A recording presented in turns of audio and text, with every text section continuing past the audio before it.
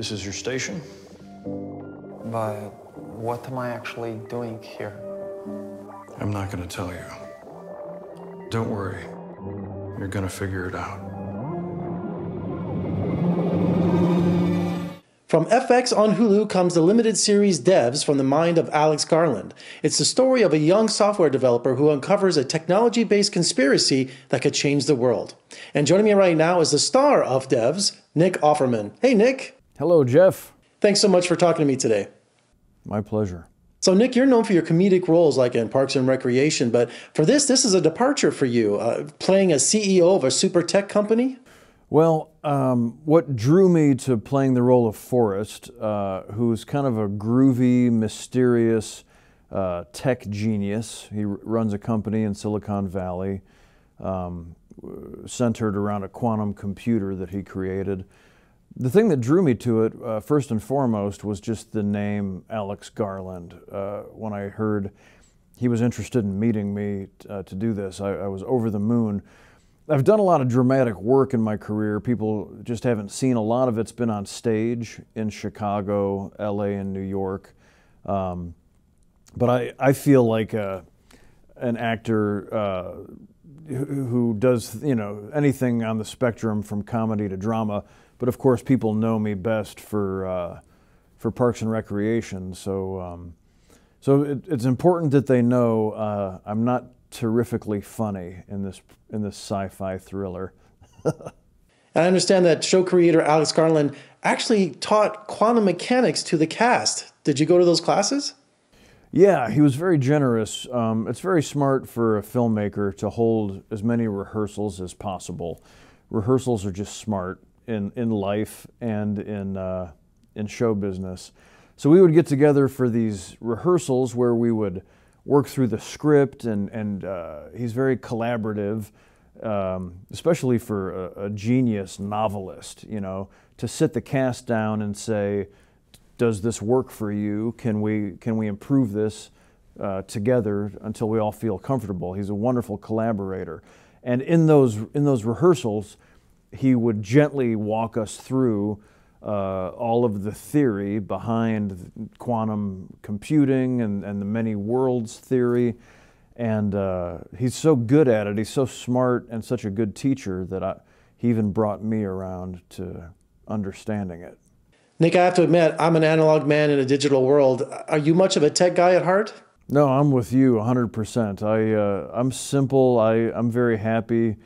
It's funny though, I'm going to be 50 this year, so I'm Generation X, and we're the ones that,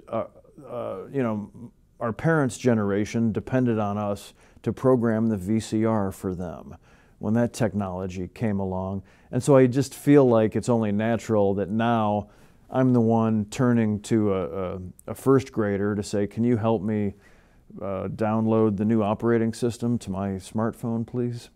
Now, I understand for this series, they created some massive sets instead of using a lot of green screen. Was that beneficial to you as an actor to walk onto these incredible sets? Absolutely. I mean, I have not worked on a lot of spaceship fare, as it were. I haven't acted to too many tennis balls in my day, to my great chagrin. I wish I was a dwarf in Lord of the Rings more than anything, but let's put that rancor behind us and get back to the question at hand.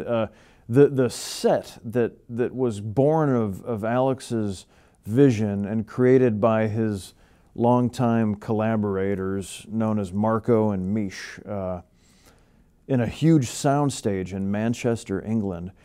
I mean, it was like walking into, I assume, the Millennium Falcon, or, it was the effect of this incredible fictional, magical building gave such an incredible tone to everything we did in and around it. So I think it was an invaluable investment.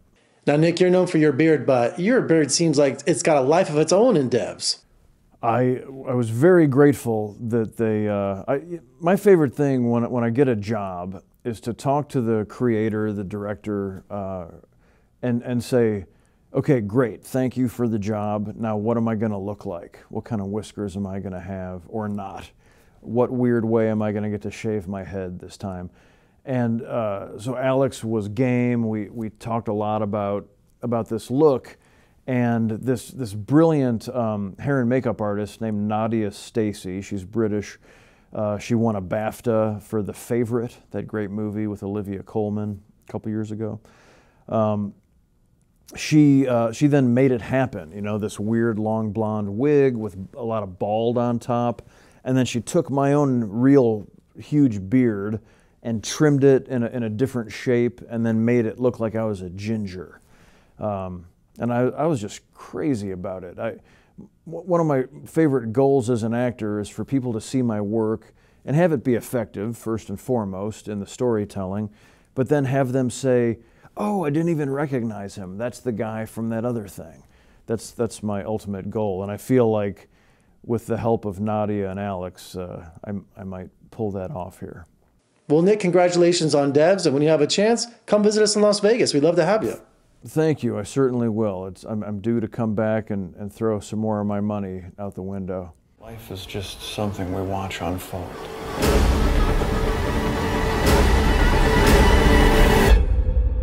What's inside? Everything.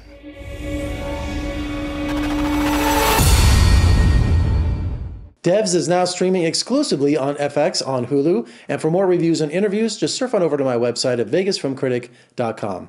I'm Jeffrey K. Howard in Las Vegas. Thank you for joining me. I'll see you next time.